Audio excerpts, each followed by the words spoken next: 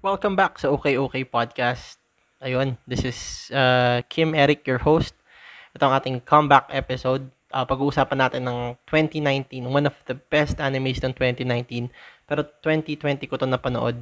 At kung tatanungin mo ako if kasama to sa top 10 animes ko, definitely. Ito yung The Promised Neverland. Mula sa manga of the same name ni Kaiu Shirai at in-illustrate ni Posuka Demizu. Sa sobrang ganda ng manga at anime na ito, nagkaroon to ng live action adaptation noong December 2020, Japanese adaptation, at kasalukuyang pinagpaplanuhan ng Amazon Studios para sa live action American version nito.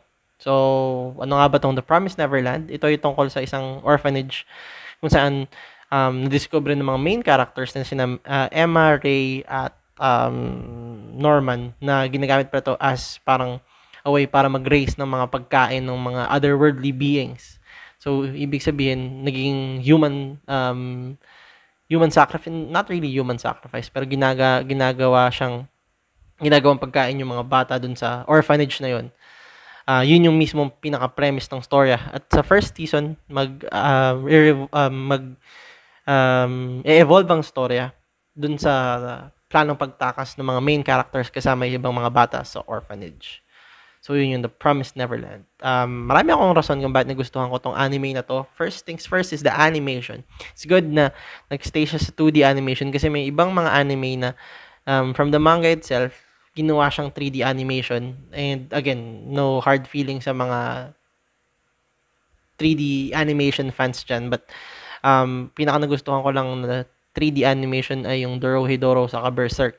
Actually, kung tawag dito, questionable pa nga yung pagkakagusto ko dun sa Berserk. Pero that's me, okay? If you have any, or if you have your own opinion, that's fine. Sumunod, isa sa mga naging gusto ko pa, dahilan ko ba't ko nagustuhan ng palabas na ito ay yung characters.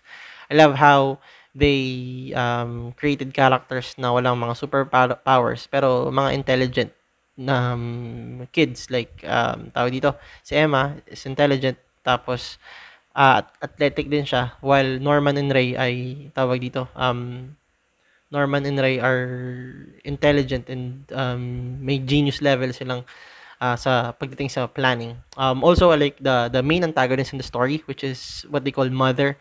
Siya yung parang tao dito siya yung tao na nag-aalaga dun sa mga kids sa orphanage sa The Promised Neverland. Pero siya yung nagdadala sa kanila papunta dun para gawing pagkain ng mga worldly being or ng mga demons dun sa palabas na yon. Aside from that, may mga side characters din na gusto ko ring i-point out na nabigyan ng same halaga as the main characters. Dito yung ibang mga bata sa orphanage and then yung kasama ni Mother. Pati yung main antagonist ng story which nakita lang siya nung first episode. Or not really the main antagonist, pero yung mga otherworldly beings or mga demons na kalaban dun sa palabas na yun. Another good thing that I like about this anime series is the theme. Nandun pa rin yung meta-narrative about family, friendship, and loyalty. Pero isa sa mga nagustuhan ko dun is yung question na if worst comes to worst, how will human beings interact with one another, especially if they need to do such yung mga bagay na isa-sacrifice nila yung morals nila as human beings. Given the situation na kung hindi ako nagkakamali, dun sa universe na yun ng The Promised Neverland ay primarily na okupahan na siya ng mga otherworldly beings or mga demons, yung mga kalaban dun. Another thing about it that I like is the audience perspective. May mga angles dun sa anime na parang nilalagay yung manonood sa point of view ng isa sa mga bata sa orphanage na kung ino-observe kung paano nga ba nagpaplano si Emma, Ray, at Norman para matalo yung main antagonist ng first season which is si Mother. Yan yung pinakagusto ko doon na hindi siya nilalagay outside the perspective ng mga tao na involved doon sa orphanage na yun. Pero parang ini-immerse niya yung manonood towards that experience. Sorry.